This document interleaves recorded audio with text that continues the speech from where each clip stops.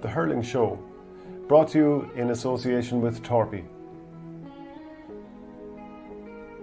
Torpy are leading hurling into a new future with Bamboo, a revolutionary hurley created using their unique engineered hurling performance know-how. Already being used by many inter-county players, Torpy's Bamboo is highly sustainable, offers players greater striking distance and a more consistent balance every time, without compromising on natural feel. Check them out on the Torpy website and in the link below, and enter the promo code OurGame to get yourself 10% off. Hello and welcome to the Hurling Show, sponsored by Torpy Bamboo. Michael Verney here with you today. Delighted to be joined by former Dublin and Tipperary star Ryan O'Dwyer. Ryan, how are you? How are you getting on? I wouldn't say star now, but thanks.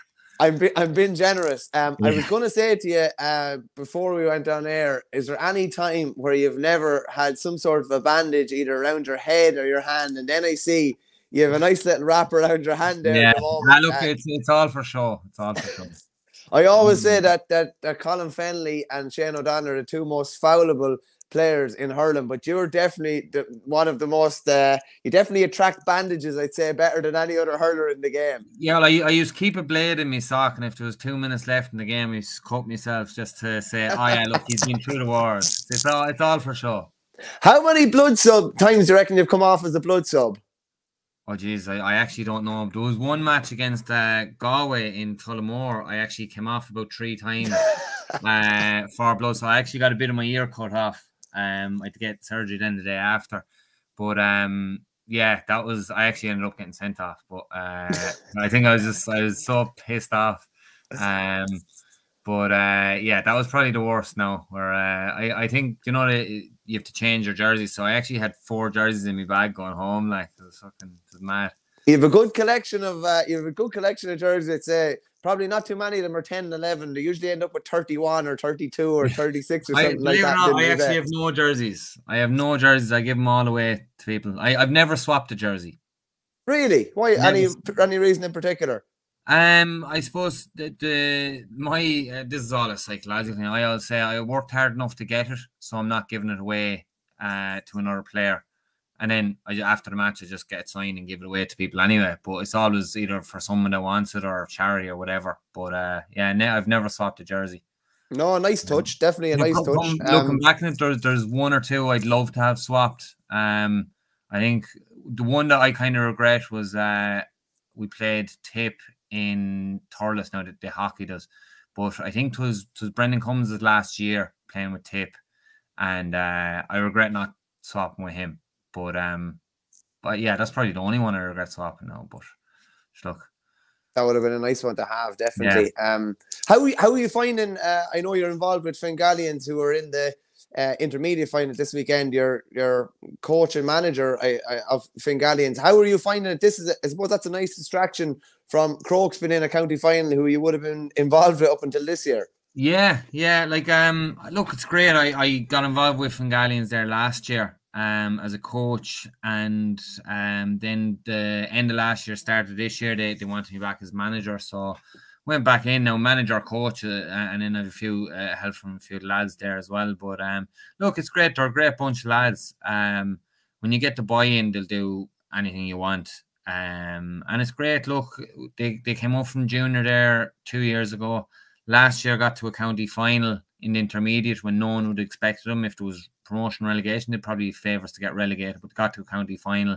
And then kind of a bit of talk going around was, look, it was COVID year, no one was ready for it, no one was prepared right. But we kind of, I suppose we've kind of proved that last year wasn't a fluke now by getting back to a county final. But it's nice getting to a county final. You'd rather win them. Of course, so, yeah. Who are you playing at the weekend? Erin's Isle, is it? Yeah, Erin's Isle the weekend. So they had a comprehensive win now over Olaf's, and Dotsy O'Callaghan was over Olaf's. So a bit of me was hoping Olaf's would win, so I get to play him in the final. But then at the same time, I was like, no, I don't want him to get to the final, because if he was to beat me in the final, I'd have to emigrate. Like I'd never be able to show my face again. So it's a bittersweet thing that he didn't get there. But look, Erin's Isle, they're up against us. They're going to be a serious outfit. Like they're they're a solid team. They're Division 2 in the league, which is a high standard. Like we're Division 4 in the league, so we're going to be up against it. But look, all we can do is give 100%. I think if our lads show up, I think we can certainly have a say in the game. But it's about showing up, you know yourself. Sounds like you've already upset the odds somewhat, even to be there. So hopefully you'll give it a good rattle in the final. Obviously you're going to have your eyes on Parnell on Saturday evening as well. It's live on RTE too. Kilmacud Crokes, who you played with. I think you tried once you moved up to Dublin, you were with Crokes nearly all the time, the whole time, all the way through to last year. I moved up to Crokes September 2010, and then by I think it was the November. I was already transferred to, or no, November or December, I transferred to Kilmacud. And look, it's a great club. There's great people out there. It's phenomenal. I'm delighted to see them back in the county final. Hopefully they'll right a few wrongs, because if you look back, right, we won it in 2014. Could be wrong with the years now. Got bet in the 2015. Was it 15 or 16? We got bet in 17. Or no, sorry, 17, 18. 17, 18, 19 or something got bet in 3 of them anyway, and it was it's gut-wrenching. Like it just takes it from you, and it was always cooler coming out. So I'm glad Shane's not here today. But it was always cooler coming out on the good side. And then 2018 was we had Bowden in the final. Could have won the first day, could have won the second day, but like they went to a replay, and it was just everything that could have gone wrong the second day went wrong. Like I was gone off 2 minutes into the second half. I tore my hamstring. Niall Corkin went off as well. He got injured. And then I think Damien Kelly. So our whole half back line were gone. So it was the foundation for the attack was gone, and it was sickening, absolutely sickening. But sure. Look, so I'm delighted to see them back there now. Have those final defeats left much scarring, do you think? Because it is, I know Eddie Gibbons was talking in the media earlier on this week. He said that it is something that maybe some players would take with them, but he said there's also been a big overhaul of personnel as well, and a lot of those younger players don't take the baggage with them. Only if you said that, I was actually about to say it. If this was a year or two ago, then yeah, I would say there'd be a bit of scar tissue there, but there's not now. Like now, just off the top of my head, the team, like Keane McGowan, Bill O'Carroll, Fergal Whiteley was there, from 16 on. Ronan Hayes, Quaylon Conway. There's 5 or 6 there that were there. Oisin O'Rourke as well, that were there for those games. Like there's so many new players. Like you see that there was 5 on the under-20 Dublin under-20s this year. 5 of those are playing now. Like it's a new team. When last time Crokes won the county final in 2014, the lads that are playing on that now were under 12, under 13, under 14. So it's a whole new, I won't say a whole new setup, but there's a lot of new players there, and like it's great. And I certainly think that if they're handled in the right way, it could be this. And I don't want to jinx them. I don't want the commentators' curse happening here. But if they're managed in the right way, handled in the right way, and the focus in the right way, I think it could be the start of a dynasty. When you saw Bowden winning 5 counties in a row, it could be no, I'm not saying it will be, but it could be the same with Kilmacud, because you see the players coming through, and they can make a Slater talk. How impressed were you with the semi-final performance? You said Coola have had it over you probably in recent years, apart from that big semi-final win you had over them a couple of years ago. That was such a big win, but again, if you don't get over the line on Saturday evening, it's kind of all for nothing again. Yeah, that's it. And like look, I suppose just the last few minutes there, I've been talking Crokes up. You can't go into the game saying, oh, look, all we have to do is show up. Like Nafina are going to come with a serious game. Like you look at the players they have as well. It's going to be a serious contest, and it's going to be a battle, and a battle in every position. And I suppose game plans as well are going to come into play. I tend not to get bogged down too much in game plans, because if you go too much by a game plan, your straitjackets are around you. But it's good to have a structure there, and it's who has the best structure to counteract the main men. Like you look at the main men with Crokes. Well, Ronan Hayes has been absolutely on fire. At the other end of the pitch for Nafina, Donald Burke is the main man. So how are you going to counteract those two? If you're a Crokes man, how are you going to counteract Donald Burke? If you're Na Fianna management, how are you going to counteract Ronan Hayes? Well, I suppose that's the thing as well. And I'll go Crokes, as I probably know them better. You look at Crokes, they keep Ronan Hayes quiet. Well, Quayle Conway is there, Larkin McMullen's there. There's loads of lads there that can take up the mantle and be the game winner. So it's going to be a great contest.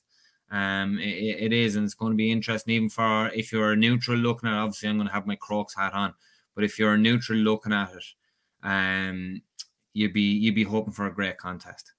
Just a quick word on Ronan Hayes, Ryan. He's a player I have massive time for. I think he has huge potential. Like, is there much that he doesn't have? Like, to me, he has an awful lot of the tools to be one of the best forwards in the country. He's size, he has skill, he's a brilliant eye for goal, he's savage work rate, he's a handful nearly in every way. Yeah, like I suppose when he came on to the scene there, 3-4 years ago, you could see that he had all those ingredients, but probably didn't mesh them together. But now he's after getting physically strong. He's become a leader on the team. He can score from any angle, and he's taken on the man. He knows going into every game, especially club games, that he's going to be targeted. He's going to be either someone is going to try hit him to put him off his game, or they're going to have the stickiest man out there to mark him. I don't think that bothers him. I think, like, if a couple of years ago, yeah, it probably would have bothered him if he was getting that attention. But I think now he's embracing that. He's kind of taking it as a compliment that, right, they're giving me extra attention. Lovely. I love that. I'm going to embrace that. And he certainly he has stood up, and he has made it count every step of the way. And he has shown what he can do. He has shown what his potential, because you hear an awful lot, oh, such and such a person has potential. And I know you hear yourself, lads coming out of minor, lads going into under 20 or 21. Oh, geez, they're brilliant. They're going to be brilliant in a couple of years. And there was that talk around Crokes as well about Ronan. But the difference with Ronan is he's been living up to that. And like, look, Saturday is going to be a massive challenge for him. He's going to get particular attention. But I certainly think he can stand up to it, and I think he can be a game winner. Yeah, no, I think so too. And even someone you've seen at close quarters, I think he's very like Seamie Callanan in maybe some different ways, and maybe it's just because they wear a yellow helmet or something. I don't know. Actually, that's a very good comparison, because like Seamie came out of minor. He didn't make the under 21, and then I think it was his last year under 21. That's when he was on the senior panel, and I suppose, geez, I hope he doesn't take offense to this, but for a while, and I'm just saying what other people were saying, I didn't agree with it at the time, but he was saying, oh yeah, like he likes to hurl, he likes to stand out, put a mulliker beside him, hand it out to him, and he'll put it over the bar. I didn't see that side of him. I saw someone that can win their own ball and contest, but that's what the Tip public were saying a lot. Then you can see 2-3 years after that, he was the go-to guy. He was the man who hit it down on top of Seamie. Just give it to Seamie, any type of ball at all. And he was the one that got extra attention. He was the one, like, I suppose the prime example is, was it the 2009 final? He was just about to win the ball, and Jackie Tyrrell upended him. Like, if I did that, I was straight red, as I said. But like, he stood up and he was counted for that. And if people were saying that, oh, he was shying away from it, or that was proof straight away that no, he can take this. He can mix it with the big guys, you could say. And since then, the 12 years since then, he has more than proved it with Hurler of the Year, All Ireland final medals.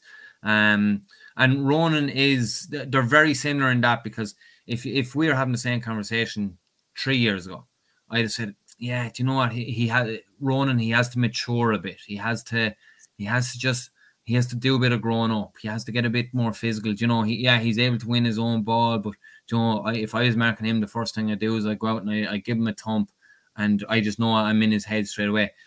You can't say that about him anymore. And like I said there a few minutes ago, I think he relishes the attention that opposition will give him.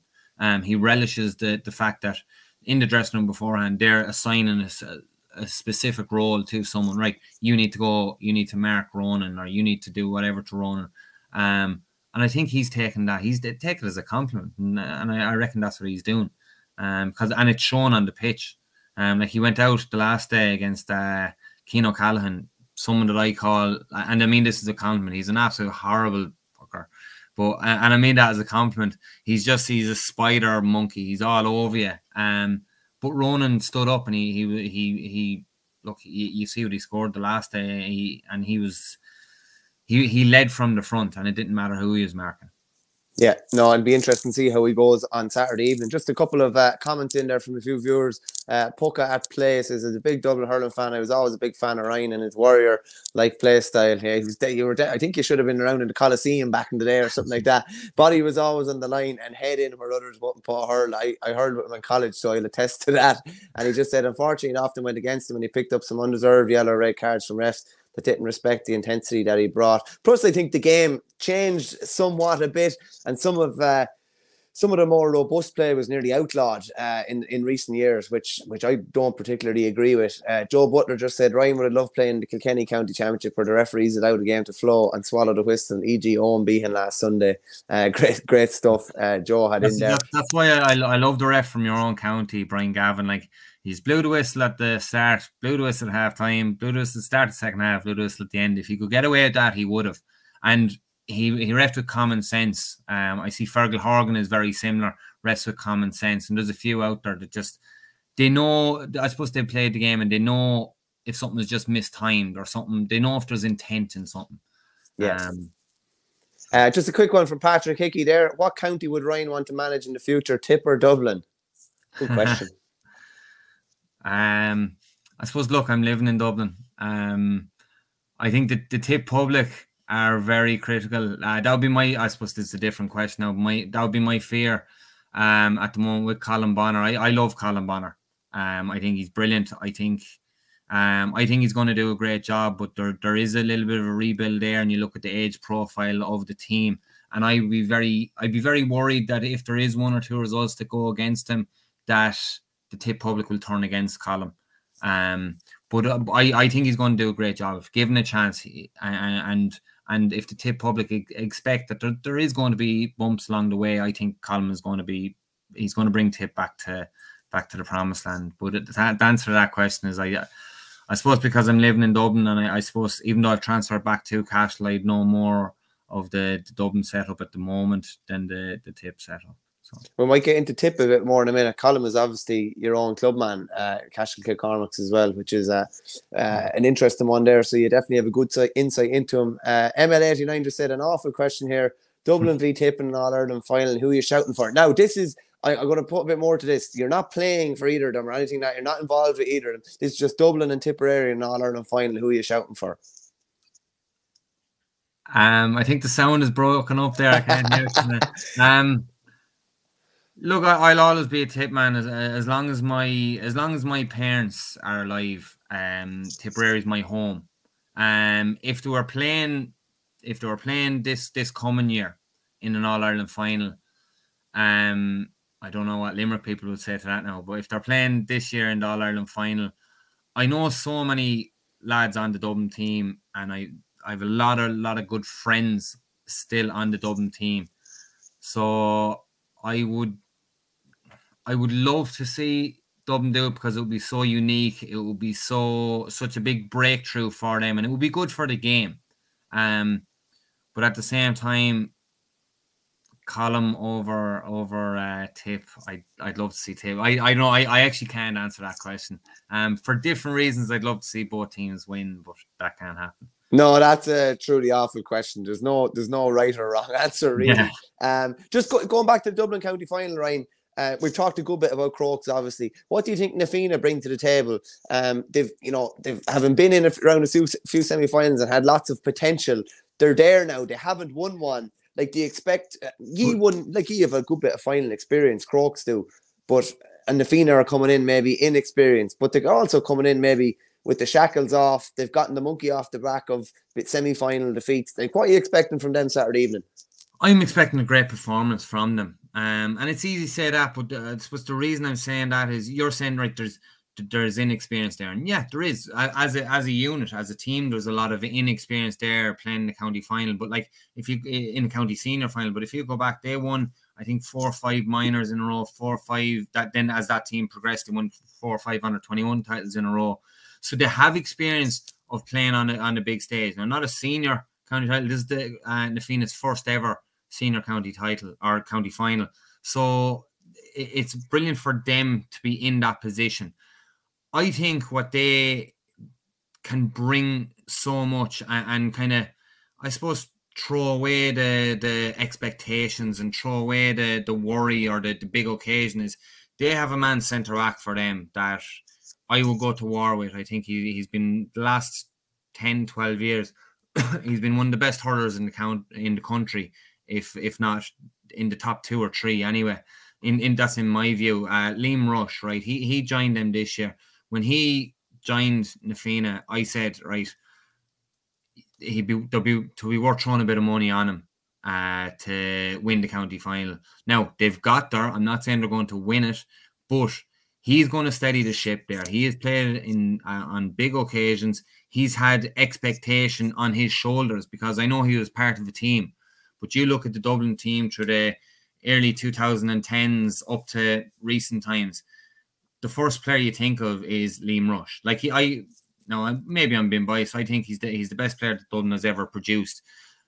Not just hurling wise, but just pure leadership wise and pure just a steady head. So I think he will steady the ship. I think he'll have a massive input even in the discussion. But I know the way he works, the discussion in the dressing room beforehand, the discussion for training sessions leading up to it, and he'll be leading by example. And he's a rock in the centre defence. And I suppose, look, in the Crokes dressing room, you're going to have to be, he's going to have to come up. I know I spoke earlier about Donald Burke, but Rushy's going to have to come up in the conversation. How do we limit his influence? Because you won't take away his influence, but how do we limit his influence in the game? Because if you're landing a puck out on him, he's going to win it. He's going to clear everything around him. He will win it. Even though he has pushed on in a couple of years, if the ball is delivered over his head and it's in the full back line, he's going to get back there first. And if the ball drops short and lands in the half forward line, he's going to be out there. Like he's going to get around. And I suppose that's, as you get older, you nearly have to do less running because your head has an idea where the ball is going to be, and he's going to bring that, and he's going to really lead by example. And I think, look, I don't mind putting weight on his shoulders because he's carried teams down through the years, but there's going to be expectations on his shoulders. And if he can really lead and just lead by example, but also carry lads around him, and even if they are down a point or two, do that inspirational catch, or if the ball is in a huddle, he comes out with it. I think he's going to be the winner of the game. And just on that as well, he's obviously had a couple of injuries in recent years. Was there any doubt in your head that he would come back to the level that he has with Dublin and even with Nafina this year? I've never had a doubt at all. Like, he was played full forward for a couple of years, and I just think that I don't know what way to say it. I don't think that got the best out of him. Yeah, obviously I'd love him in full forward, but I think he adds so much to the team centre back that I just think you don't take him out of there. He leads. He's a pivotal. He's the foundation of the team when he's centre back. Whereas when he's in full forward, yeah, hit the ball in. It doesn't matter. It goes in high, low. It doesn't matter what type of ball goes in. He'll win it and he'll create goal chances. But I just think you're robbing Peter to pay Paul, and I just think the centre back is the most important position on the team, and it doesn't matter who's centre forward. He's going to come out on top. Yeah. Any particular matchup you're looking forward to, Ryan, in this game? Go through the Crokes team. I'm a big fan of Eddie Gibbons in the goals, I have to say. Bill O'Carroll, very, very good defender, as is Keane McGowan. Oisin O'Rourke, I think having him out around the middle of the field is good. It gives him more space to operate in. Yeah, certainly. He's not restricted in the full forward line. Yeah. And I suppose you look the last 10 years, or 8 years anyway, he's been playing corner forward. Near the end of the game might come out in the wing, but I think out around the middle field I think is great because he can float around, he can pick up the ball, and he can score from distance as well. The back line looking forward to the most. Now, if they play him centre back, is Bill O'Carroll and Donald Burke. Like Donald Burke is going to be centre forward for Na Fianna. It will be interesting what they do, whether they put someone else on Donald or whether they put Bill on Donald. Because he won't want to stay centre forward. He's going to pull out towards midfield. If Bill pulls out, basically, does he follow him or does he sit and leave someone else pick him up? And it's about communication there. That's the key matchup that I'm looking forward to the most. Probably because I'm lucky. I played with both of them and I know what both of them can bring to it. But that's certainly the one I'm looking forward to the most.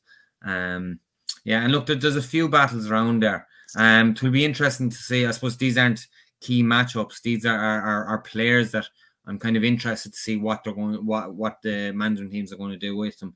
Is Larkin McMullen, he was named corner forward, is he going to play corner forward? Is he going to pull out around midfield? Like, I think he won a Blue Star midfield. So what are they going to do with him? What are they going to do with Quayle Conway, Fergal Whiteley? Is Fergal going to play midfield? Is Fergal going to play in the half forward line? So there is a few key there's a few key questions to ask there. AJ Murphy, I think he was corner forward last time for Na Fianna. Is he going to play out in the wing? Yeah, there is a good few matchups. Actually, one matchup that really stands out is OD for Na Fianna. Is like he likes attacking from wing back. He's on the Dublin panel. Is he going to pick up Quayle Conway? Quayle will probably be wing forward. So it'll be interesting to see who comes out on top in that. In my head, I kind of think that Na Fianna will be the ones worrying about the matchups a little bit more, and I think a few more things have to go right for Na Fianna as opposed to Crokes. And I think Crokes will just edge it. How, taking your heart out of this one and kind of calling with your head, how do you see it going in the heat of the hunt? If I have to call a winner, I'm going to say Crokes, and that has nothing got to do with the fact that I hurled for Crokes, and that I have a lot of friends in Crokes. I admire Na Fianna. I respect Na Fianna for what they have done, but you look at the players that Crokes have. If Crokes got 5 injuries at their last training session tonight or tomorrow night, whenever they're training, and 5 lads had to step in, it's not weakening the team, or it's not weakening it much. They have such a panel, and you see the Crokes senior Bs are in the county final this weekend as well. So there's strength in depth there, and like there's nobody on the senior A panel that is on the senior B panel. Like it's a totally different panel. So like and of course it is. You have about 10,000 members. How would it not be? I have. It's all about promoting the game. But like, so it shows the strength and depth in the club. And yeah, look, I suppose it is a numbers game as well when you see the numbers coming through.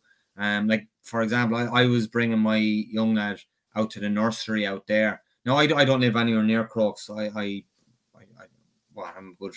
If there's no traffic, I'm a good 10-15 minutes away from it. If there is traffic, I'm about 4 hours away from it.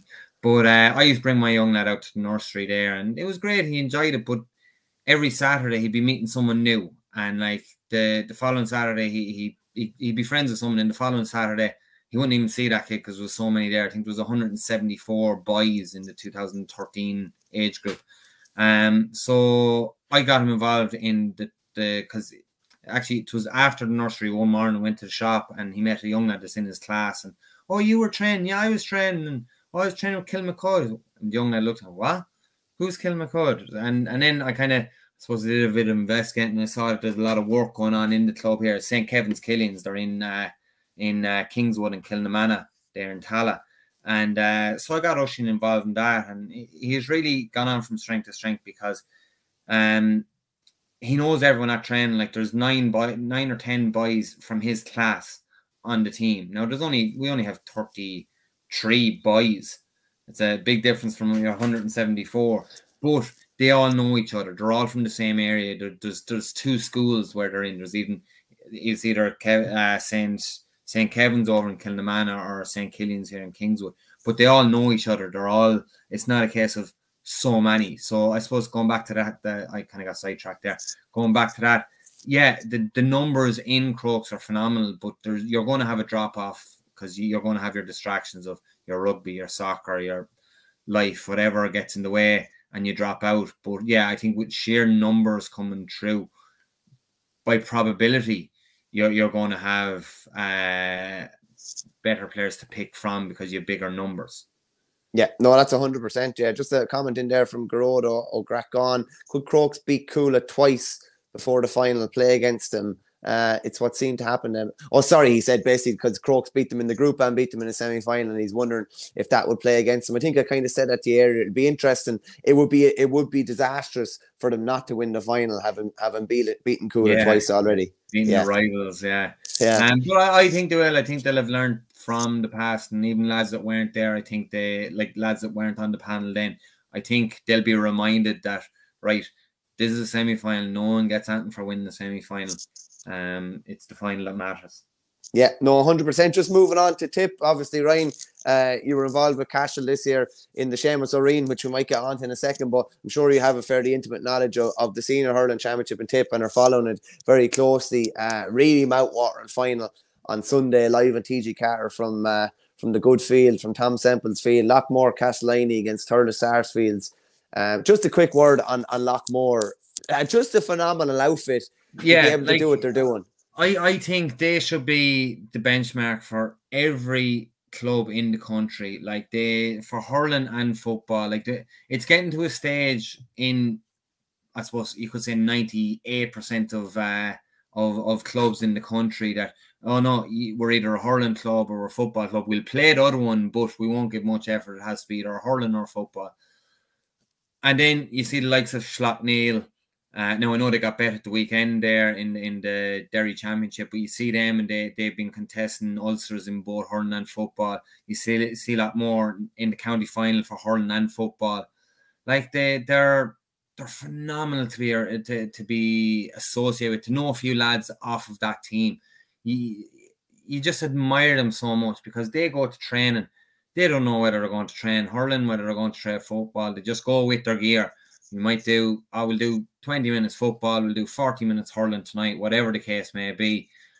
And it's great. And it just shows that you can achieve both. But I think the main thing is communication. It will only work if there's communication between the hurling, between the football. Probably if the same person's over the hurling and football might be beneficial as well. But yeah, the communication between both has to be vital. And it's not that, oh, well, no, we're the football and we want him, or we're the hurling and we want him. Because that's just a battle then. And the player themselves, they fall between two stools and neither team get the best out of them. So I think it's brilliant when they work together. I think they've 12 dual players. I think this is their 15th consecutive weekend in a row. And they do have the same manager. Frankie McGrath is managing them. He'd be an uncle of Noel and John. And I believe Mick Dempsey, who was with Kilkenny, is involved with them as well. Not too sure if that's hurling or football or both, but he'd be the ideal man probably to be taking both of them. Yeah. Just a quick one on like comparing, like we've got two really, really illustrious sets of brothers going against each other, and we'll just keep it in twos for the moment. There are obviously three McGraths with Noel, John and Brian, but we'll just keep it between Noel and John coming up. You could go families and all the McGraths. Yeah. Kieran McGrath, Brian, like there's loads of McGraths there. There's loads of them. Just if we're talking about the two brothers, so Noel and John going up against the two Matters in Paddy and Ronan, like that is going to be intriguing, and they're probably going to pick each other up at different stages. John is probably going to be in full forward a bit. Park is probably going to pick him up. Noel could be centre forward. Ronan could be picking him up. Like whoever wins probably those duels, or whoever gets the upper hand between the two sets of brothers, is going to have a massive. It's going to have a massive say who wins the title here. Yeah, and like they know each other so well, not just from playing each other most years in the mid championship or the county championship, but then I'd say they know everything about themselves, about each other from inter-county training as well. I'm sure, right, we're talking about them coming up against each other this weekend. I'm sure between club and at county training, they probably marked each other, and coming up through the age groups, they probably marked each other over a couple of hundred times. So yeah, so they're going to know everything about each other. They're going to know what way they catch it. You're going to know, like if I'm in the forward, if I'm Noel McGrath, I know what way Parg is going to attack the ball from behind. I know what way he's going to try catch the ball. So it's going to be like a game of chess there at times. And they'll also know how to put each other off their game. So like, right, if I'm in on Parg Maher, well, right, he mightn't like being pulled way out of position. He mightn't like being out of his comfort zone there where he's full back and he knows everything. When the ball's coming in, he knows how to protect the goal. So it is going to be like a game of chess, and back to your structure, back to your game plan. How am I going to disrupt the opposition? It's going to be really intriguing. One of the players that has probably stepped up for Thurles this year is Paddy Creedon, who was in on the Tip football panel. And we just have a little video clip here now from Tipcast where Conor O'Brien is talking about Paddy Creedon's influence on Thurles Sarsfields this year. Should be coming any minute. My technology man in the background should have a serious yoke, and you can see he's just playing more and more hurling the whole time. You know what I mean? And I think even with the 20s this year, he's come on so much since that, and whether that has given him the confidence and or what, I don't know. But I just saw him even against all. Look at Jesus, they bet us out the gate. But every time he got the ball, all he wanted to do was take you on. And that's a nightmare for any defender. Yeah, it reminded me of John McGrath. Do you know what I mean? When I used to be marking him when I was finishing up, and just all he wanted to do was the minute he got the ball, take you on. And you see the difference between maybe the Sars of last year, say maybe not getting to a semi-final and a final and winning it, and maybe to this year, I think he could be, because he's asking that question of a defender the whole time, and if he's not, and because he has the four other boys, the Stakelums, Aidan McCormack, Pay, popping off the shoulder. And, if it turns around and takes you on, there's only two options. Either you foul him, all right, or if you're good enough to hold him out, then they have the 3 or 4 boys who are coming off the shoulder, asking the question of the other backs, and it's opening it up for Sars. And Dennis Maher is the same, in fairness. If Dennis is not winning it, there is breaks, and there is loads of breaks. Yeah, it's going to be really interesting. Tip or Sars have some amount of lads that can hurt you across the forward line. I suppose an interesting question is going to be Brian McGrath missed the semi-final because of a broken thumb. His availability will be huge because he could potentially pick up one of those dangerous forwards, be it Aidan McCormack or someone. I only heard there, actually, it was my nephew. He's up for the Irish soccer match this evening, so he's downstairs at the moment. And I was saying, come here, have you heard that? Because I knew it was coming on this. I said, here, give me some information I can spout on about. So I asked him specifically about Brian McGrath, and he said, look, I've heard it's touch and go at the moment. Now, that's only hearsay. He's only going from what he hears as well. But I think if he's out, that's going to be a kick in the teeth for a lot more straight away. And a massive, massive loss. If he is there, well, straight away, that gives them a boost. That gives everyone a boost, because although a lot more brilliant in hurling and football, they don't have a pick of 30 lads. 30 lads that won't weaken the team. Especially if you're losing someone like Brian McGrath, it's going to severely weaken the team.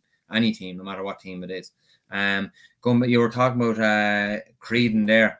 His father actually taught me in school. And he was also manager of the Tip minor footballers when I played with them. So, look, when I saw his name coming on, I said, geez, he's bound to be a big, huge, like his father. He's just a big, strong man. And yeah, he is. And like, is he 20 yet? Yeah, he's only around 20. Yeah, he's built like a 25-year-old or 26-year-old. Yeah, he's just a big, big, strong individual, but like can move as well, can turn, and is a phenomenal hurler as well. Yeah, as long as Cork don't claim him because of the parentage rule. I can't see that now somehow. Not tipping Cork, it was somewhere else, maybe, possibly. How do you see this one going, Ryan? Obviously, Sars had the experience up until recent years. They were the dominant force in Tipperary and were winning county titles at their leisure sometimes. They've struggled to win one, obviously, since 2017. Haven't been back in a final since then, to the best of my knowledge. Loughmore's last title was a few years before that. How do you see this going? Right, well, there's two ways I'm looking at this, right? Loughmore could win this by pure momentum. That every week they're not getting bogged down on hurling. It's hurling right now. Focus, switching to football. And like that saying, a change is as good as a break. Do you know? So they're changing the whole time. It's like you're starting something new all over again. So momentum is going to be a big key for them. if Brian McGrath is there, I think that's going to play a big role, right? For SARS, I think a key thing for SARS is going to be Creedon. And I know I spoke earlier when I was talking about the Dublin County Final, the weight of expectation on Ronan Hayes' shoulders, but also weight of expectation on Liam Rush's shoulders. It's unfair at times to be putting such expectations on a young lad's shoulders when he's about 19 or 20 with Creedon. And especially when you look at the other players that are on the team, the household names like Ronan Maher, Paddy Maher, Pa Burke, McCormick, I got named 7 or 8 lads there. But I do think he is going to be a game breaker here. And I think if he plays the way he can play, and even if a good few of the SARS lads play poor, but he plays the way he can play, I think SARS can win this. And win it by a couple of points.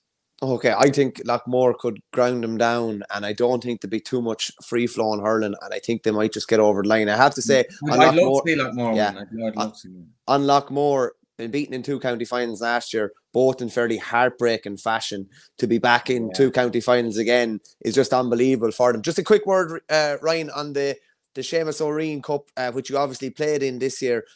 County final is on at the weekend as well. It's Killinall against Templederry Kenyans. You were probably on the wrong end of probably a hard semi-final defeat against Templederry. How do you see this going? Bubbles O'Dwyer obviously on the Killinall side. Probably Tom Stapleton, people who remember from his Tipperary days on the Templederry side. In a couple of words, how do you see this going?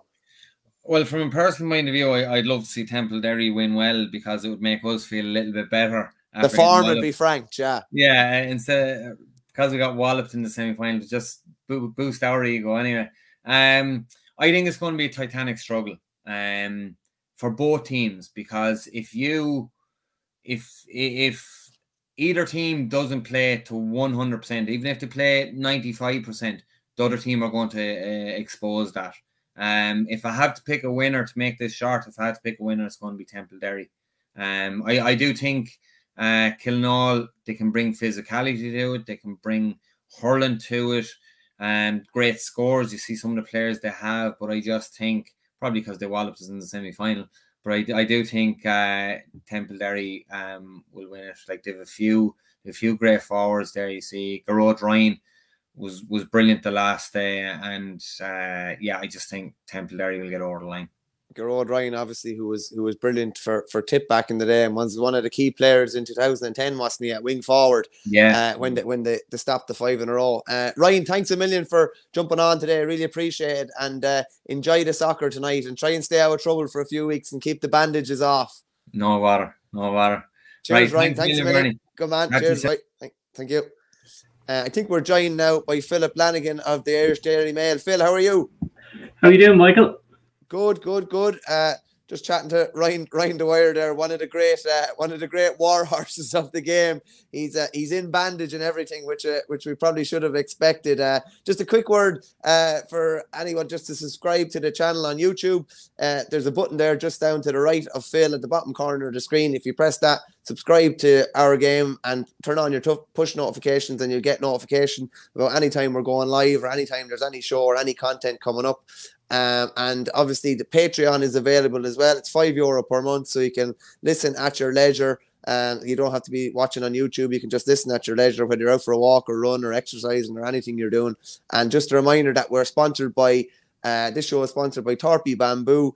Use the promo code OurGame to get 10% off. Phil, we're just going to talk about the Clare hurling final at the weekend. A novel enough pairing, in the sense that Inagh-Kilnamona are a relatively new club. They're coming up against Ballyea. In truth, could you have predicted that Ballyea would be in a final minus Tony Kelly? Well, I think looking at the last day, the way he's nearly their 16th member as a coach, he definitely looks like he has a future in coaching ahead of him when the playing career ends. So I don't know, he still has that presence, and he's clearly so important to the whole setup. So look, I think, they went so close previously between Munster Club and All Ireland that, why wouldn't they be here? I think again they showed the last time that they've lots of characters, strength of character, but guys like Gary Brennan still really leading the charge, you know. So when you've got figures like that, kind of inspirational guys who've kind of done it previously, you know, why wouldn't they? Yeah, and I think they've got 4 forwards in their. I think they've got 4 forwards in their attack, or 4 forwards from 8 up. In Gary Brennan, his younger brother, they've Pierce Lillis as well, Cathal O'Connor, which kind of come into their own around this time of the year. They're coming up against an Inagh-Kilnamona side who had a really good win against Aero Guinness, who subsequently went on and won the football title, beating Kilmurry at Bricken last weekend. But just Shane had a nice quote here from Joe Mercadig on the formation of Inagh-Kilnamona, and he just said, the decision to join together and form one club goes back to the early 2000s when both Inagh and Kilnamona were struggling to field teams underage. There was a chat between the 2 clubs, and it was agreed that we would field as Inagh-Kilnamona when the clubs didn't have the numbers. Winning the under-21 title as Inagh-Kilnamona in 2007 was really the catalyst for the new club. We beat a Newmarket team going for 4 in a row by a point. It was an accumulation of circumstances at the time, numbers being the main one. But the bit of success as an amalgamation was the other thing that drove it on. We formed one club after that. I think it's something we're probably going to see an awful lot more of, just with numbers and, you know, with particularly rural clubs finding it harder to field. And it's great that rivalries or whatever were able to be put aside and they're in a county final, you know, just about 15 years after their formation. It is, particularly, you know how club rivalries are, like trying to get rival parishes to join together, or lads, you know, who've been trying to kill each other for you know, years previously. I don't know, maybe Ryan mentioned the thousands, the young kids, like unless they're going to send a bus from Kilmacud or South Dublin down to Clare or along the western seaboard, you know, it's going to be hard to balance the numbers, because clearly, like we've all seen, the numbers game is huge now. You see Naas as well flying at hurling and football. Obviously, Southside dominance was only to the piece there for Wednesday, just about the Southside dominance in Dublin, and again, I think clearly linked to the numbers. Like Ballyboden came along. I remember a time when Southside hurling teams were meant to be seen as a bit soft, and suddenly came along and won 5 in a row, and clearly the likes of Kilmacud have continued that. So, like with Clare, for a new club to come along and be here, like it's an incredible story, really. And the end game of the semi-final was incredible with Patrick Kelly, the penalty save. So it couldn't have been scripted in more dramatic terms. Yeah, high drama. Aidan McCarthy actually came off in that semi-final, but I believe he played for Kilmurry Bricken in the football last weekend. There was talk of a hamstring injury, so if he's available, which it seems like he is, that's obviously a massive boost for them. They'd have Jason McCarthy as well, who we'd all know from Ireland's Fittest Family and from being involved with the Clare squad as well. And they would obviously have Patrick Kelly in goals, Cathal McInerney. And then on the Ballier side of things, in Tony Kelly's absence, they're probably looking to Niall Deasy, Gary Brennan, Pierce Lillis. They have Jack Brown in defence, Paul Flanagan in defence as well. It's gonna be an interesting one. It would be some statement. I would probably rank it up there with the time Ballyhale won Kilkenny minus Cha and minus Henry, with cruciate injury, maybe 2 cruciates, or Cha was definitely missing as well, because I know we beat them in Leinster after. If Ballier can win a Clare title without Tony Kelly, it's a massive accomplishment.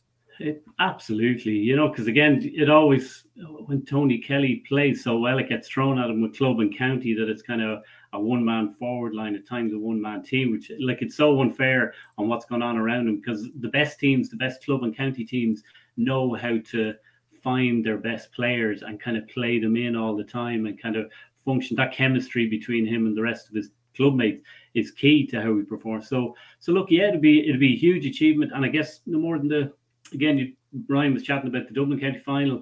Clare, you've got the kind of the rookie team coming along with such confidence on momentum against maybe a proven campaigner.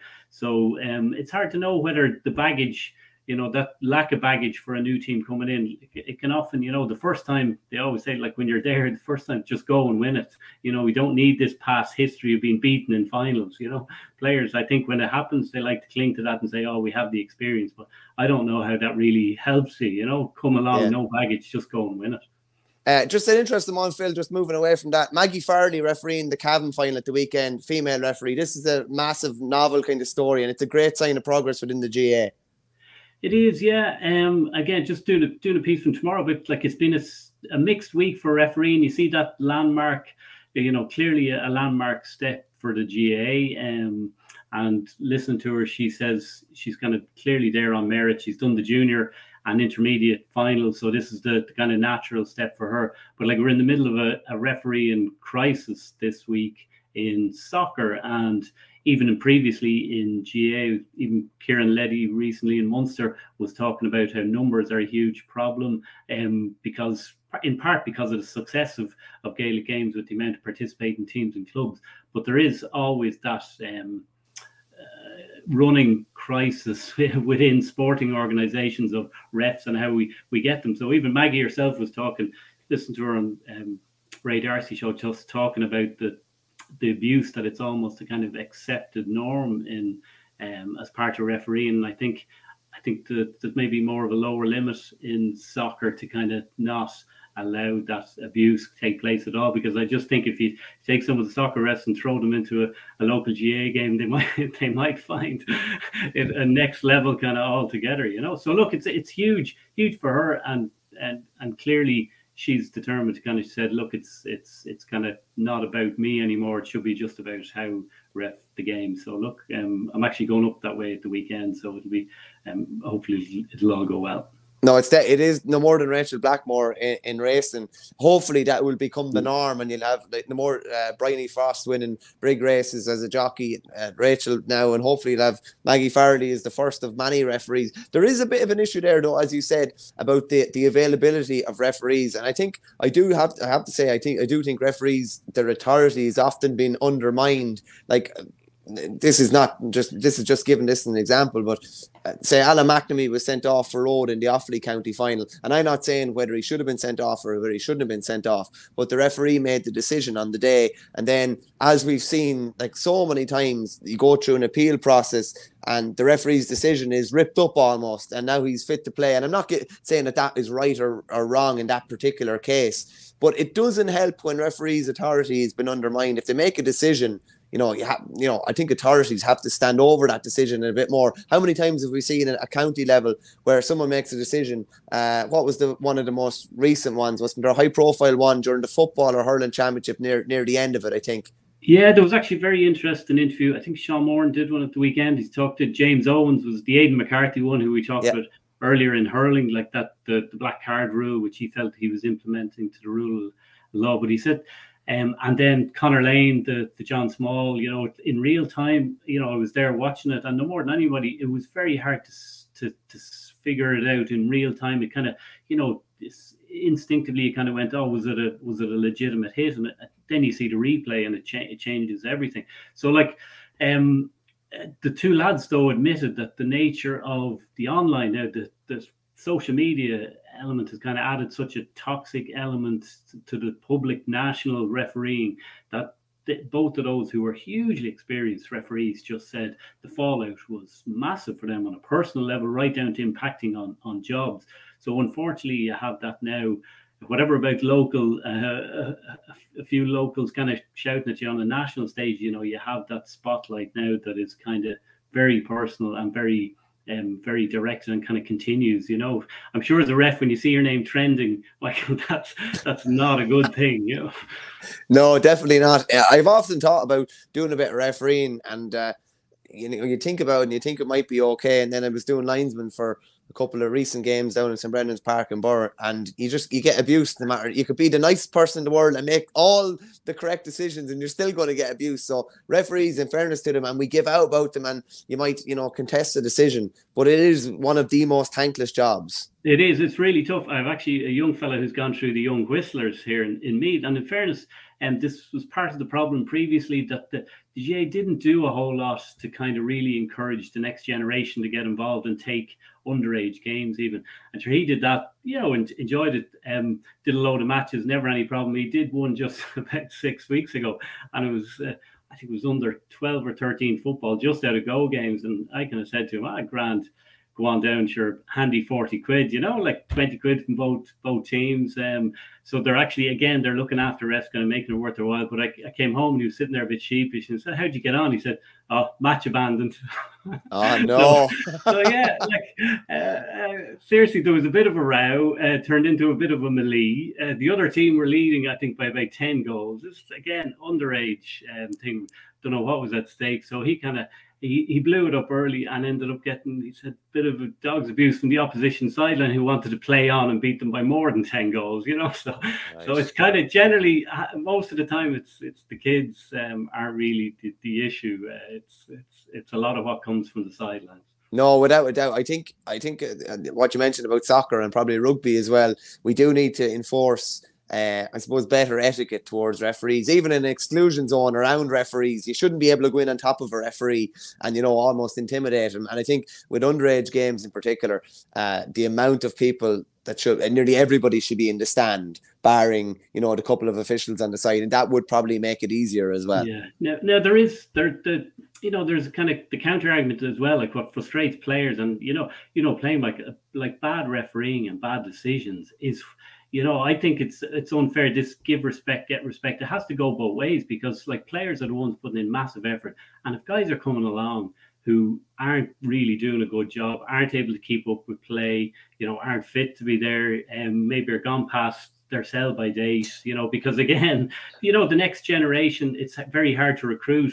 And at times, like, that's what's frustrating. And again, I've seen it loads of times where, you know, referees won't engage at all if there's genuine questions. And again, a friend saw an underage relegation game where he shouted in from the sideline. The ref, it turned out, had got the score line wrong. You know, so at halftime, I think they'd asked the score line, and he had the wrong score, and that was shouted in. "Ref, will you check your score? The wrong score." So he was red carded, out of here, going. So no, and it was proven afterwards the ref had the wrong score. So, you know, there has to be that kind of, you know, I've seen too many often where players actually don't get the respect at times from officials in terms of how they deal. And we know the best refs always have that really good way of kind of dealing with players and kind of judging the flow of a game. Yeah, I think I know some people were saying that the Kilkenny referee swallowed the whistle last Sunday, but in fairness, it definitely looked like when he blew for a free that he was explaining to the players what the free was blown for. I think a lot of the time is when you ask a question to a referee, if you say something derogatory to a referee, you deserve to be yellow carded, the ball brought forward or whatever,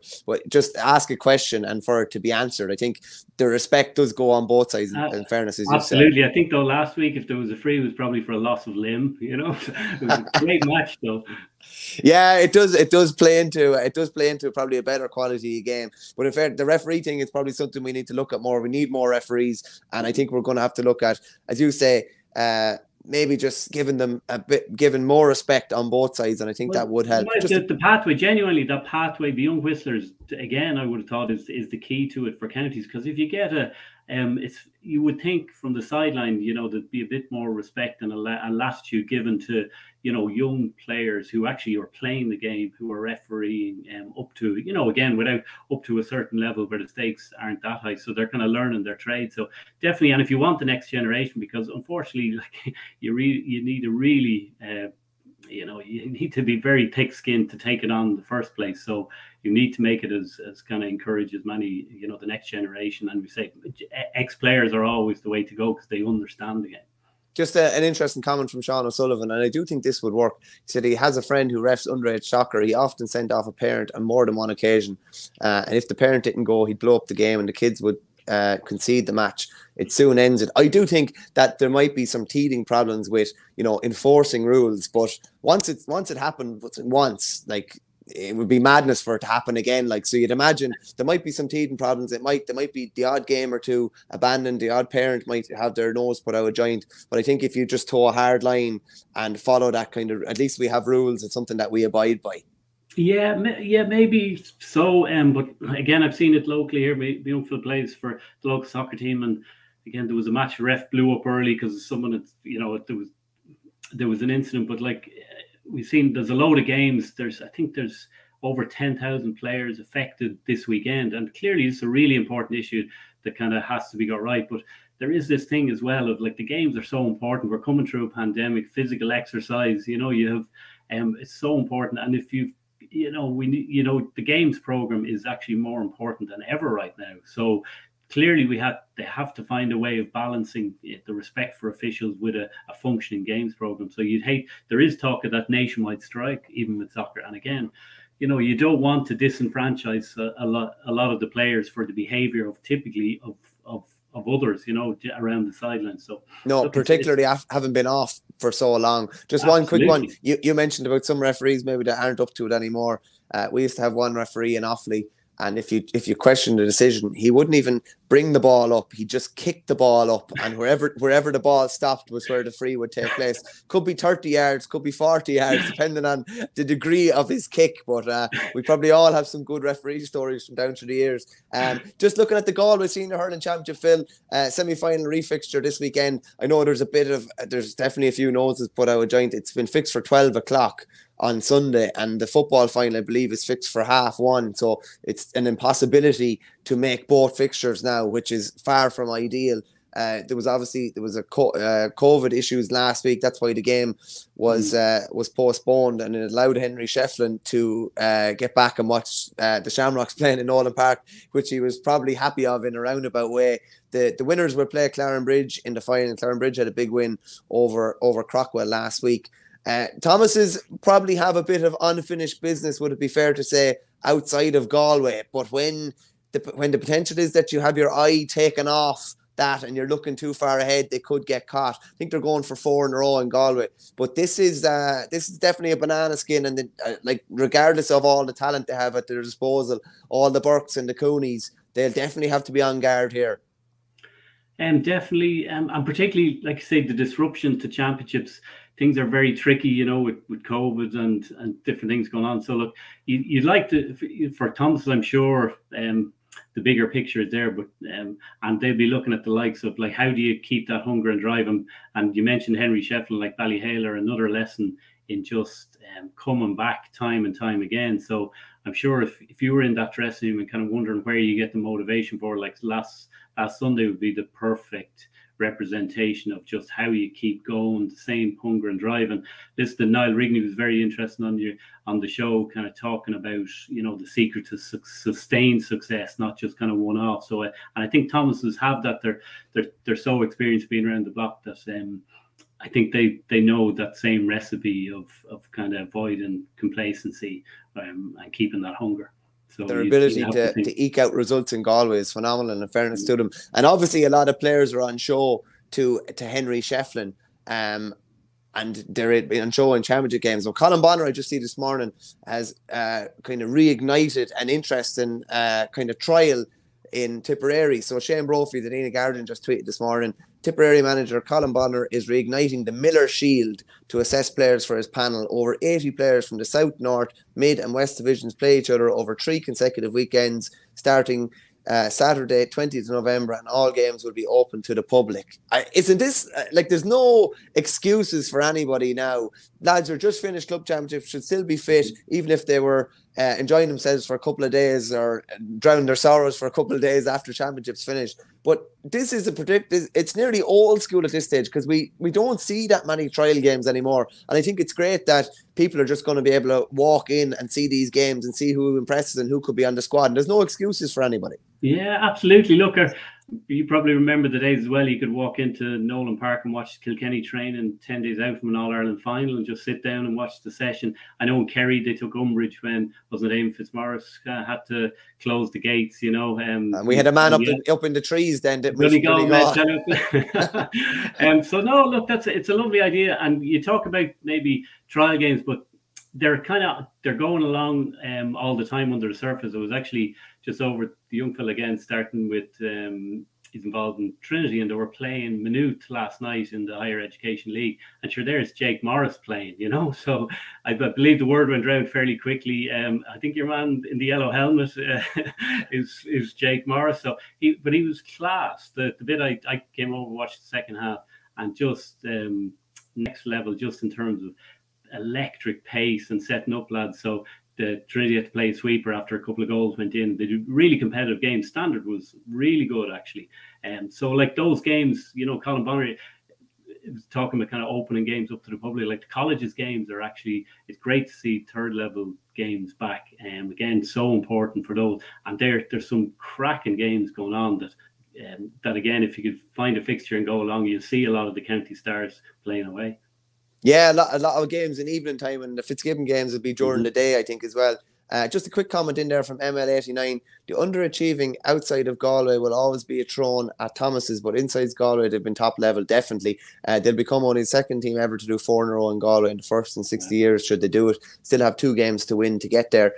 Phil, you mentioned about third level colleges games. Like, it's a real breeding ground of, like, if you look at the Limerick team now, you can probably trace the vast majority back to an absolute epic of a Fitzgibbon final that Mary I played against UL many moons ago. I think Declan Hannum was playing. There was a load of Gerard Hegarty was playing wing back, I think, for UL as well. Like, it's a great opportunity for guys maybe that wouldn't be seen or are playing with a smaller club or something like that. It's a great opportunity for them to put their hands up. The one I always remember is Shane McGrath and Tipp. I think it was he had a right good game for LIT or a couple of good games, and all of a sudden he got spotted and he was in with Tipp, and then he has a 10-year career with Tipp. Absolutely. And sure, we were only talking to Jamie Wall recently, who's, you know, obviously a part of that kind of Limerick coaching success story. And again, he was involved there.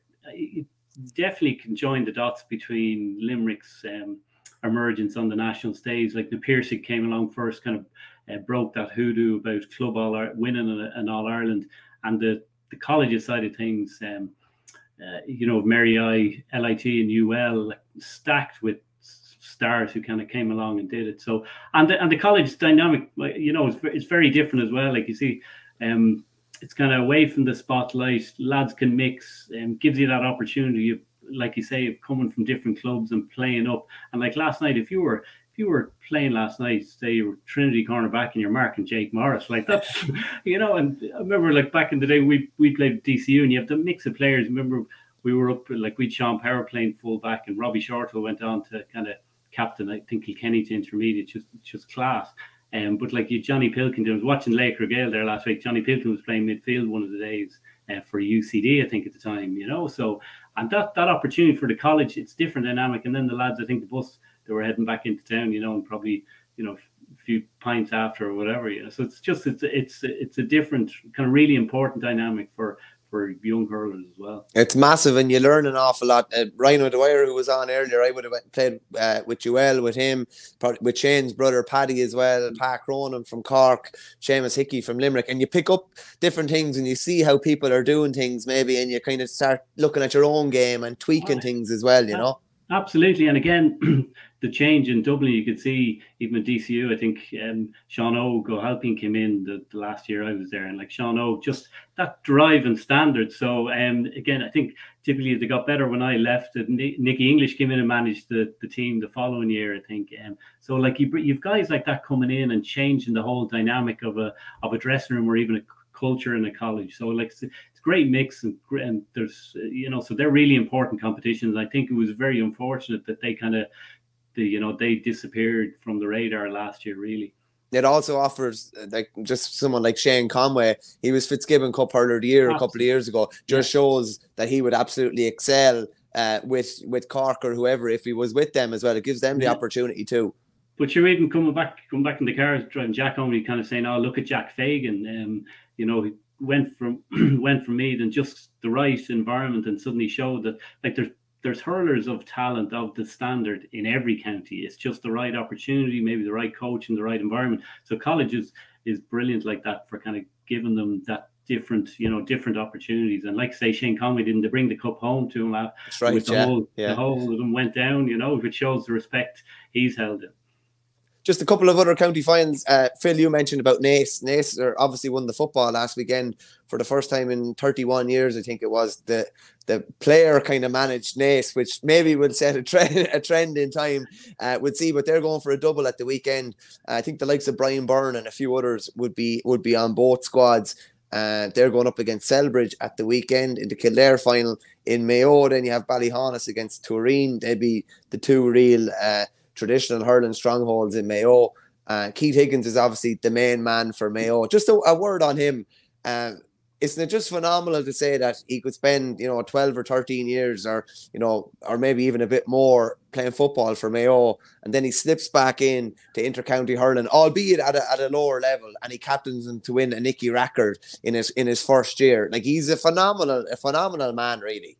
Absolutely. And it's funny, years ago, actually, in Rathode here, we hosted the All-Ireland Intermediate 11-a-side, the kind of equivalent to Jude's in Kilmacud. And Ballyhaunis came up, and he was the star with them. So kind of watched them playing at club level. I think they reached the semi-final at that stage. So they're a super team. And again, it was just funny seeing him in a club jersey and absolutely kind of running the show at times. So, and he'll tell you himself, I think maybe hurling's right up there, whether his first love, like they're really passionate about the game down there. And like then you look at Naas, the success story there. They've challenged themselves, having the different age groups playing inside in Kilkenny, isn't it, as well? And they've obviously very well organised. They have the numbers that spill over kind of from Dublin as well, in terms of like the good numbers to take from, but clearly very well organised and a lot of good people involved there. So they look like they're here to stay, definitely. They would have had a massive amount of Naas players involved in that under 20 win over Wexford earlier on this year as well. There'll be a lot of those guys still involved. I think when Naas played, I remember when I covered the Christy Ring final last year, I think 5 of the 6 Kildare forwards are from Naas. You have Jack Sheridan, Brian Byrne, and there's definitely at least 2 or 3 more. So if you have marquee forwards, you're always going to have a big chance no matter what time of the year. Just a couple of other county finals. The London Senior Hurling final replay. It's Robert Emmett against Gabriels. I think Gabriels got a free to level at the last day. One of my own clubmates from Burr, Neil Rogers, is the player manager with them, so I'd like to wish them luck. That should be another interesting game. The Kilkenny Intermediate final is probably not the final pairing that we as journalists would have wanted, because we probably would have wanted Henry Shefflin in the final, and for his journey as Galway manager and Thomastown manager to be going kind of side by side. But Owen Murphy was absolutely outstanding for Glenmore. That's one of the main reasons they turned over Thomastown in the semi-final. Just in another era, Owen Murphy would be playing outfield for Kilkenny in another era, or if they had a goalkeeper of even close to his standard to step in his place. Sure, wasn't he top scorer in Fitzgibbon for WIT years ago? Yeah. He captained them, to Fitzgibbon title. Yeah, he was absolutely brilliant outfield, and I think wasn't it the point he scored on the run even last week? Was it in off his left hand side? It's so difficult. Like, it's one of the most difficult things to do in the game, and a goalkeeper is able to do it. Like, that'll show you how naturally talented he is. I'm sure he plays the goalkeeping position like frustrated outfield player. He's basically a sweeper, running out, bombing over long range free. So yeah, definitely. I think if they had an alternative to him in goal, I'd say unfortunately for himself, he's so good in goals they can't kind of play him outfield. But I would have thought he would be an option definitely up front, particularly when TJ Reid was kind of had so much of the scoring burden in recent years. Yeah, I think he played one game corner forward, a league game, and it mightn't have gone so well at the start of his career. And then all of a sudden he was shifted back into the goals, but it'd be very hard to light it up in your first game. Just a couple of comments there. SSRI had up that Keith Higgins won a Railway Cup medal back in 2004. He did indeed. I think he's might be the only Connacht player to have hurling and football Railway Cups, to the best of my knowledge. And we had another comment in there, ML89. Keith Higgins' father is a Galway man. I think he had a big hand in keeping hurling going in Ballyhaunis and helping it keep going. I think it's great. And then that's basically what happens a lot of times. I remember chatting to someone in Castleblaney Fogs. I think it was someone from Kilkenny had went up there and was managing their team. They played in an All-Ireland Junior Club final recently, but somebody marries within an area or something like that, and they bring their interests to that area and bring it to their kids, and that's often what happens.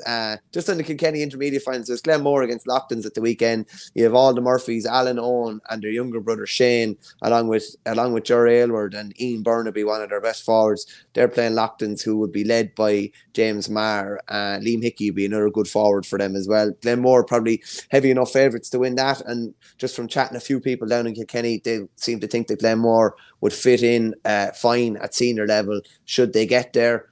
Just a quick one, Phil. I just want to go down through the Leinster club hurling draw as it is at the moment. So it's all kind of taking shape. These games are going to be played in a couple of weeks, but the quarterfinals are Mount Leinster Rangers against the Shamrocks Ballyhale, Clough-Balacalla against Rapparees, Raharney against the winners of Kilmacrokes and Nafina. They'll all be played on the weekend of the 28th of November.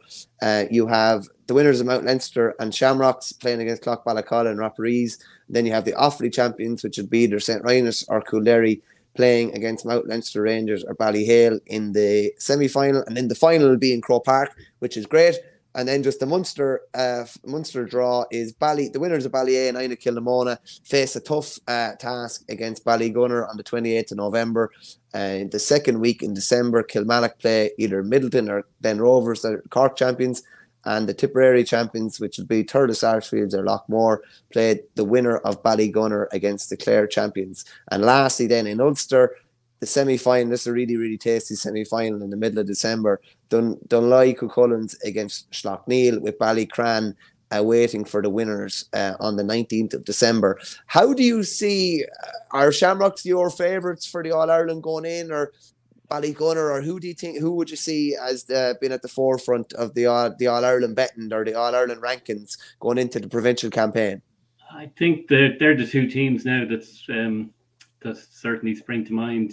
You know, like when you look through the Ballyhales, what they've kind of done to this point, and I don't know, is there a motivation? Like, does it count as an All-Ireland 3 in a row when you get gap years in between? But like Ballygunner, remember that the kind of seismic clash with Ballygunner in the muck and the rain, was it in Thurles a few years back? So Ballygunner would love another tilt at them if they can get that far, and then Munster is going to be really competitive. But like, no more than Shamrocks, what they have so much experience after winning county titles in succession that they're kind of definitely have their eye on bigger pictures. So yeah, I'd be with you, Mike. They're the two teams that kind of I would have thought would be the ones that are going to have to be displaced. Just an interesting comment, and he's probably right, from ML89. All the sides bar Ballyhale are actually very close in standard. In Leinster, they are, in fairness. SSRI thinks Raharney could be the surprise packets. They have beaten a few teams before. It beat Coolderry, I think, about 10 or 11 years ago in Leinster. So it's going to be interesting to see how that plays out. Just the last little bit of news which broke last night, Philip, it was probably one of the worst kept secrets in AFL history, but that Oisin Mullen has signed a 2-year rookie contract with the Geelong Cats, where he'll join Mark O'Connor. So he's former Young Footballer of the Year. I think he's nominated for Young Footballer of the Year again this year. He could well be, I think. His club action finished up last weekend when Kilmaine lost an intermediate semi-final to Mayo Gale. So that paved the way for Geelong to confirm his arrival. They just said, Oisin is a very athletic and talented prospect. We are thrilled he's chosen to join the Cats as he transitions to AFL.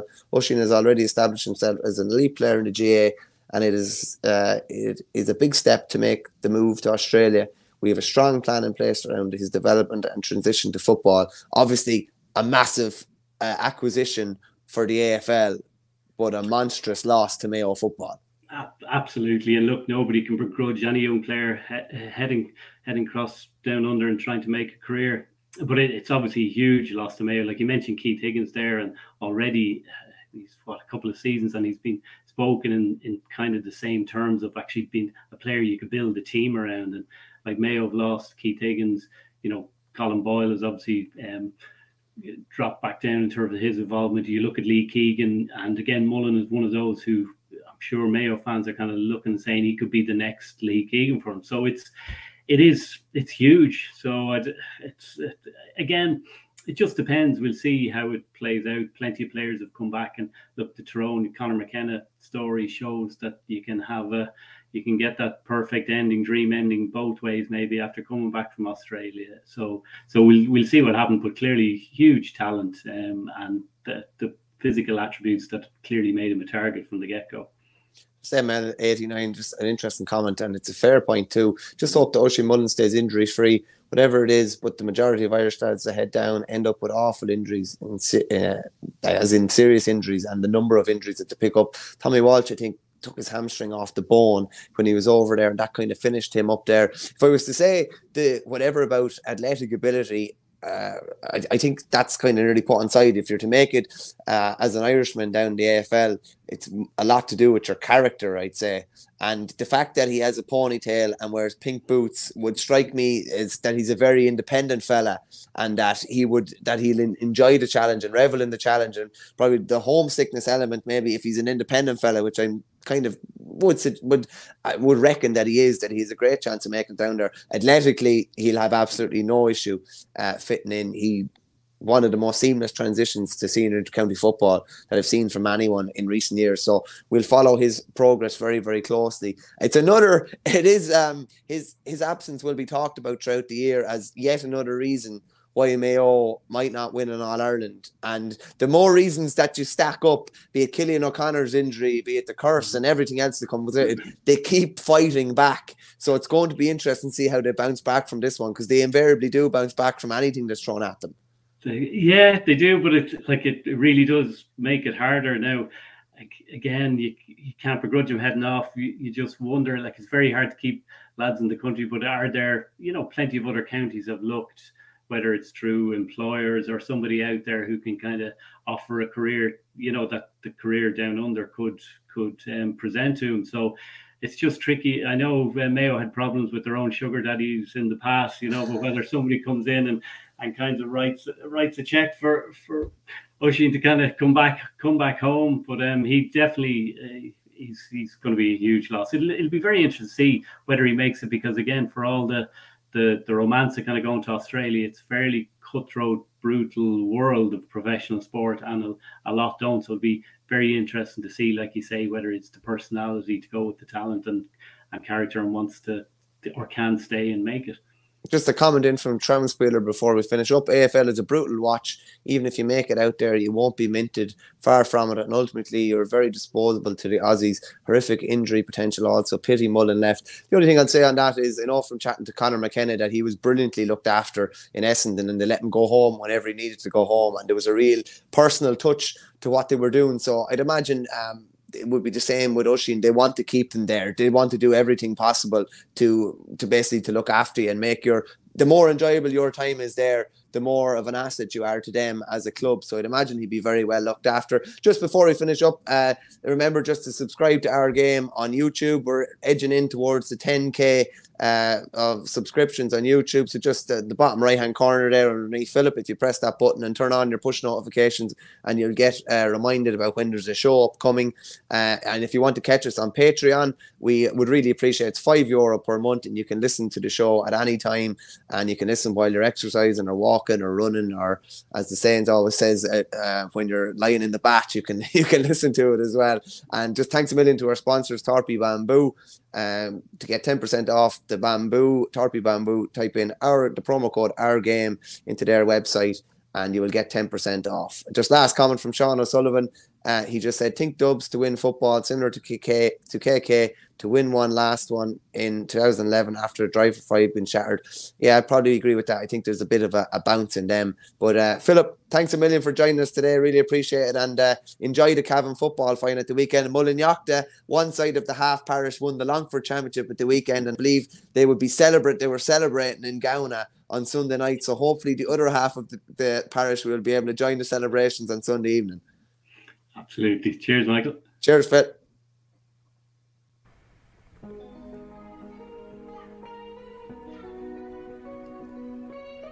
The Hurling Show, brought to you in association with Torpy. Torpy are leading hurling into a new future with Bamboo, a revolutionary hurley created using their unique engineered hurling performance know-how. Already being used by many inter-county players, Torpy's Bamboo is highly sustainable, offers players greater striking distance and a more consistent balance every time, without compromising on natural feel. Check them out on the Torpy website and in the link below, and enter the promo code OurGame to get yourself 10% off.